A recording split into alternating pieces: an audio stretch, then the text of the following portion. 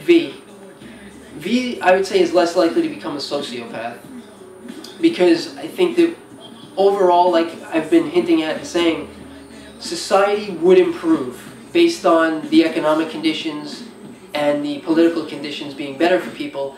People would have more time to work on human relationships and how they treat each other. Like, if you're living paycheck to paycheck, you don't have time to think about that kind of shit. About, like, how can I be a better person? How can I be more respectful? How can I take the time to listen to somebody else's perspective? Put myself in that person's shoes.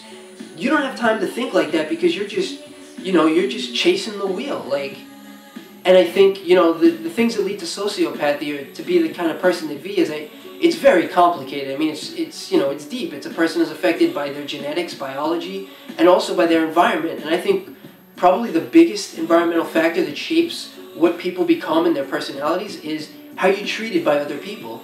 And like I'm saying, I think human relations would improve over time under socialism. So based on that, I think it's less likely she'd become a sociopath.